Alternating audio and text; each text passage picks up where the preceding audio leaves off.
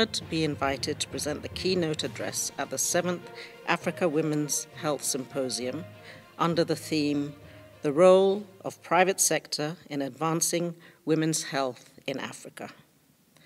This symposium's theme resonates with my own experience, highlighting the importance of partnerships and collaboration as a crucial component in advancing women's health.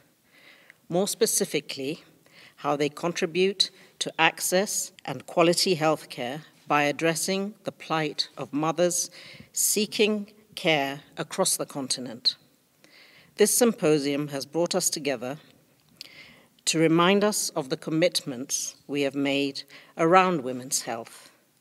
It challenges us to take stock of our progress and consider how we can collectively forge stronger, more equitable, and accessible healthcare.